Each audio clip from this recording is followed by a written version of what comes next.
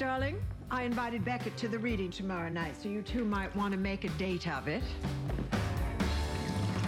What was I supposed to do, say no? Yes.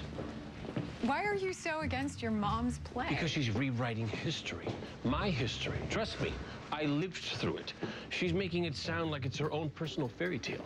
Oh, so you don't like it when someone writes their own version of your life. Interesting. Okay, are you referring to the Nikki Hate books? Because this is completely different. How is it different? Well, for one thing, I'm not claiming that what I write is actually true. Well, I don't think she is either. Come on, Castle, you said so yourself. Everyone needs a fairy tale. What's the harm in letting your mom have one of her own? Okay, let's change the subject to something less likely to give me an ulcer. How about that mysterious $50,605? Okay. Well, we talked to pretty much everyone close to Amy and Christina, and no one seems to know why they pulled out that money. What about where they were at 1 p.m. on Friday? Nothing popped on Amy's email or phone calls, and the texts are still going through Christina's computer. Hey, guys.